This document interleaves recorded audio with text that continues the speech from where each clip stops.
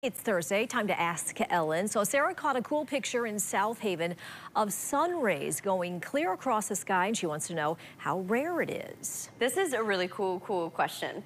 So the picture that you see there is the same one that I have here. And this is something that many of us have probably spotted. These technically are called crepuscular rays. It comes from the Latin word that has to do with twilight, because we most typically see them when the sun is low on the horizon. Crepuscular rays are beams of light. They start from the solar point, aka the sun, and then they spread outward, and they're created by clouds, creating shadows in between the shafts of light. So they're kind of these nice cloud shafts that create rays.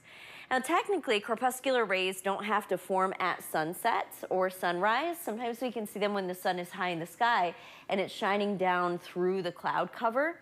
So again, crepuscular rays, not very rare. But I want to show you the next picture too that Sarah took, because it includes not just the solar point, but something called the anti-solar point as well.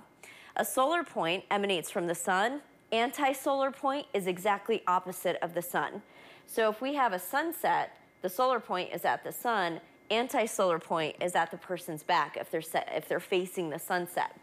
So we have in this picture that she took, solar point, anti-solar point, and rays shooting clear across the sky. This is exceptionally rare. This picture right here that she snapped is few and far between in South Haven.